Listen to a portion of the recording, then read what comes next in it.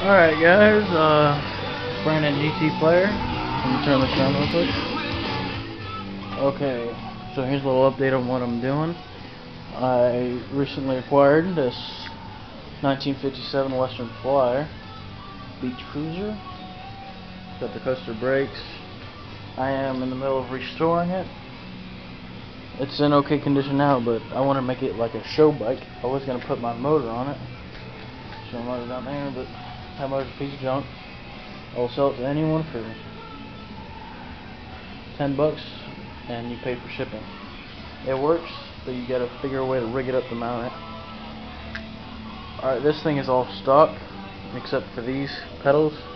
I didn't like the original pedals.